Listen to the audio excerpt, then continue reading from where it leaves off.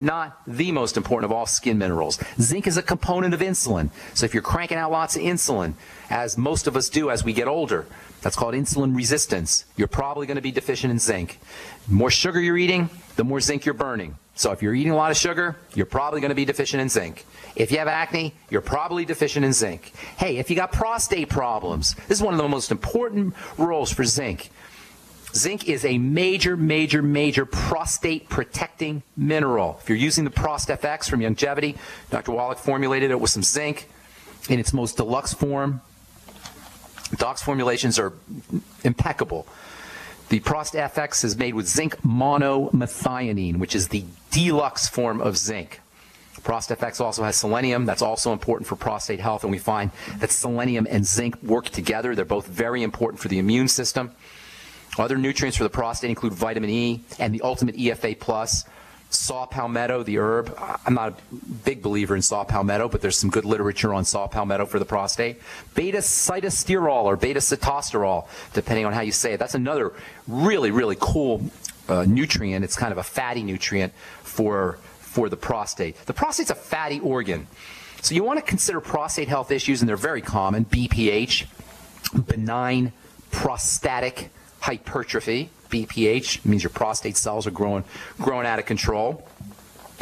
If you have any kind of prostate issues, you probably have an issue with fats, not surprising. We talk about this all the time. You probably also have an issue with sugar, not surprising. We talk about that all the time. And you probably have an issue with digestion in general, not surprising.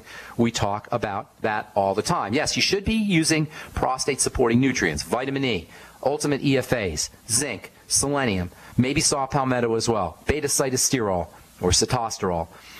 Absolutely. But you really want to consider the prostate to be part of the body, which means you want to take care of the entire body, which means the same things. If you're dealing with prostate health issues, you do the same thing that you do if you're dealing with acne or heart disease or high blood pressure or anything else.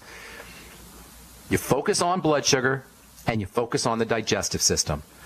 The prostate, like the liver, is a fatty structure, so fat digestion is especially important in fat metabolism. Lay off the fries. Lay off the processed fats. Lay off the trans fats. Lay off the fried fats. That's probably the single most important dietary strategy you could ever use if you're dealing with BPH or any kind of prostate issue or really any health issue. Lay off the fats. If you can't lay off the fats, that's telling you you need fats. If you can't lay off the French fries, that's telling you your body is craving fats. But not French fry fats.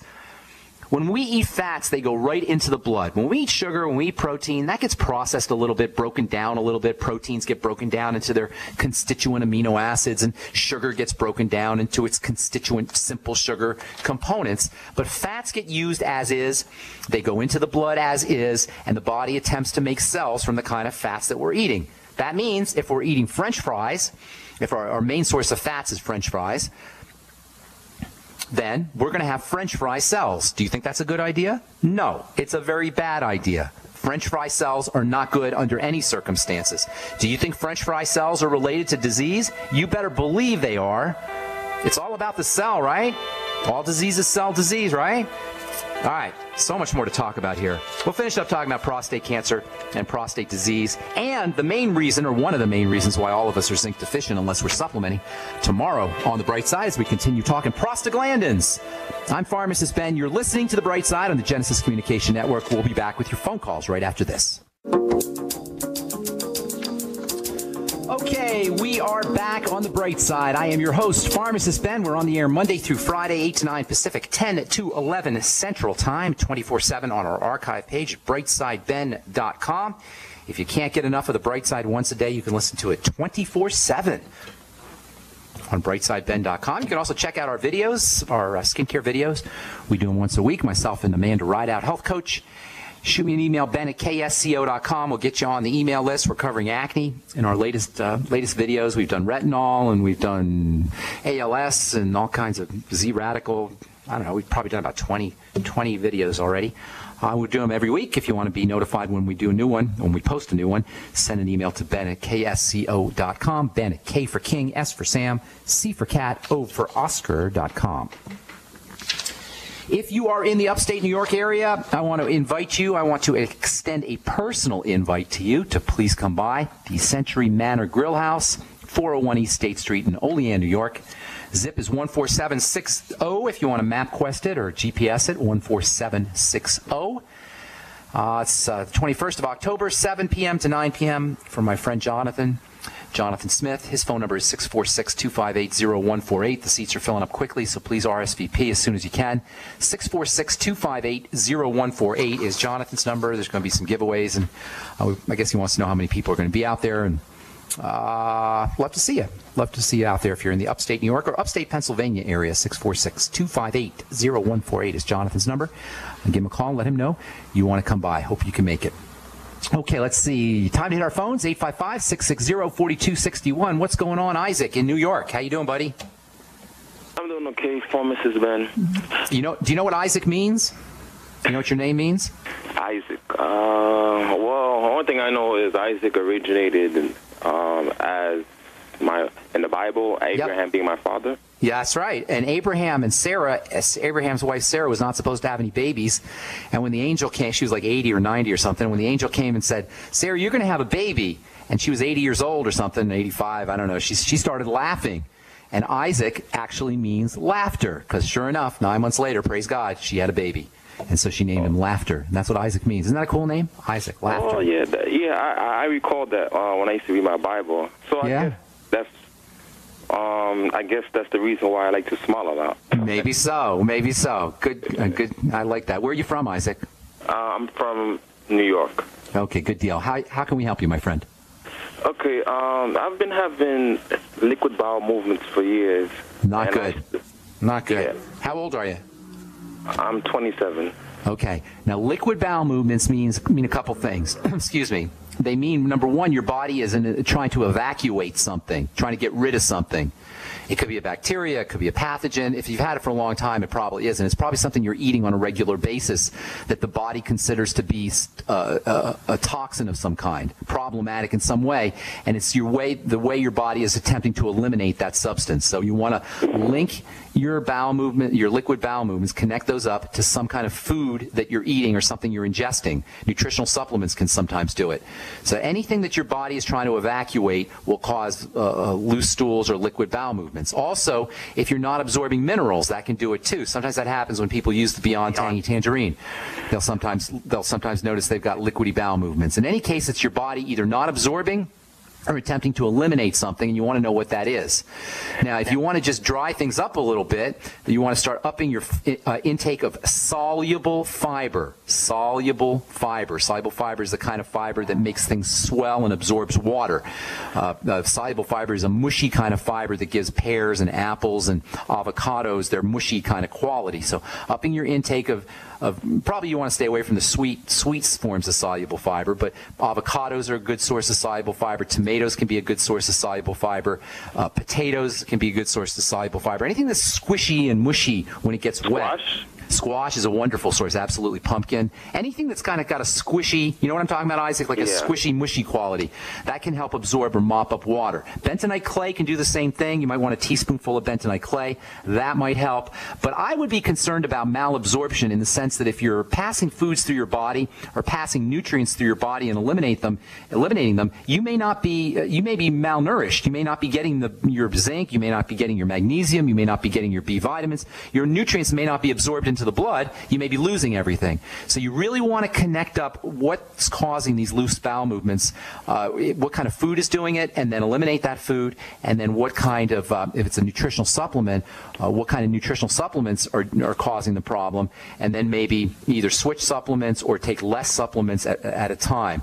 Last thing that you might want to do is if you're not making enough stomach acid, and this is very common, or if you have an infection with a bacteria called H. pylori, which is secondary or follows malabsorption of, or I should say, poor acid secretion, not making enough acid, you may want to acidify your digestive system after meals using apple cider vinegar, or you can get something called pepsin, P-E-P-S-I-N, pepsin HCl.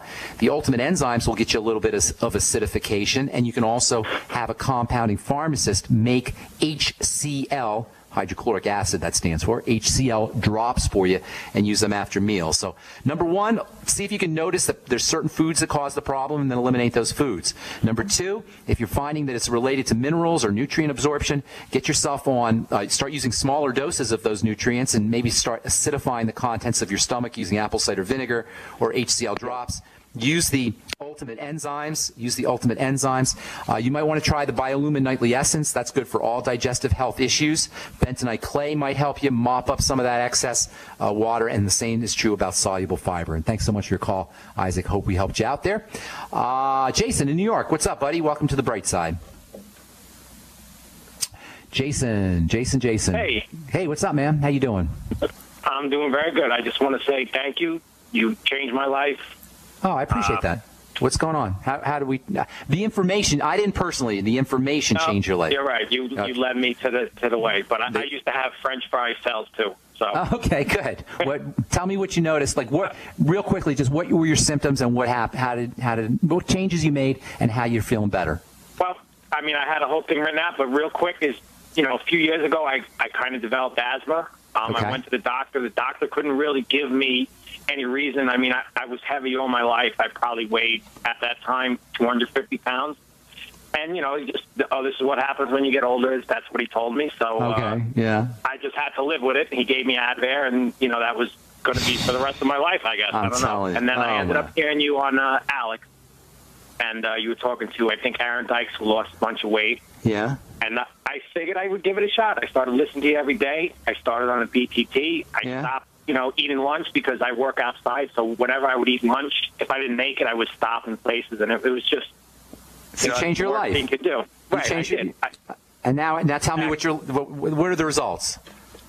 I lost about 80 pounds in 18 months. Praise God. I'm down to 170. That's awesome. Asthma is gone. And asthma was gone probably a month after I started. Praise God. Yeah. That is so cool. That is so cool, Jason. Thank you. You should send a note to your doctor. Tell him maybe he wants to listen to the program too. Yeah, right. Maybe he can help his patients a little more. It's funny because I still get a letter from him because I canceled the next appointment, but I didn't cancel in time, so they send you a bill every month that you missed the appointment, and me and my wife laughed because that's too funny. Thanks so much, Jason. Have a good day, man. I appreciate it so much. Thank you. Yeah, maybe we should send his doctor a link to the bright side. Maybe his doctor can bone up on nutrition a little bit. All right, I'm Pharmacist Ben. You are listening to The Bright Side on the Genesis Communication Network. We got more phone calls for you, more good health information coming up right after this. Don't go away. All right, we're back on The Bright Side. Dwayne in Virginia. What's cooking? How you doing, man? I'm good. I've been listening to, about 6 months or so. All right. Got some good stuff. Been doing some supplements, and overall, just feeling better. All right. Overall. All right.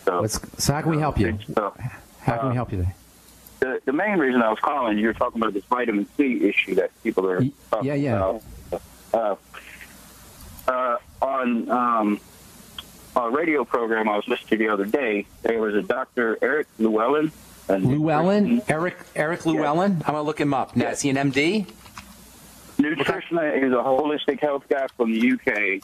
All right. I'm skeptical right off the bat. I'm skeptical. And what's he saying? Dirkovich from Grown by Nature. There's a supplement company called Grown by Nature.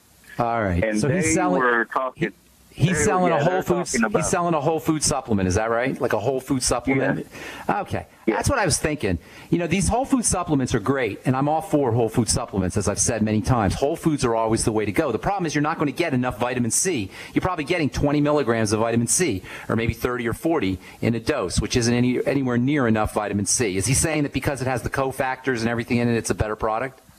Correct. Yeah, that's exactly what he's saying. All right. Yeah, that's kind of I figured that's what they were saying. And, he's not exactly wrong either. He's just misleading. A little bit of truth is a dangerous thing in the sense that it's misleading. Yes, obviously, nobody's stupid enough to think that synthetic is better than natural. Of course it's not. Problem is you're not going to get the vitamin C you need in a whole food supplement. And to go around telling people that ascorbic acid without scurvy, because it cures scurvy, is somehow a problem, is just dirty pool. And somebody ought to tell Eric Llewellyn well and to have a little tracy humanity in them and stop. It's already confusing enough for people. To throw out more confusion because you want to sell some of your product is just not fair. But thank you for sharing that, Dwayne. I appreciate that. I'm going to do my research on that. One more question real quick. Poison ivy. My daughter's had it like 3 times this year, and okay. She is She's miserable. She's miserable. It's miserable. Yeah.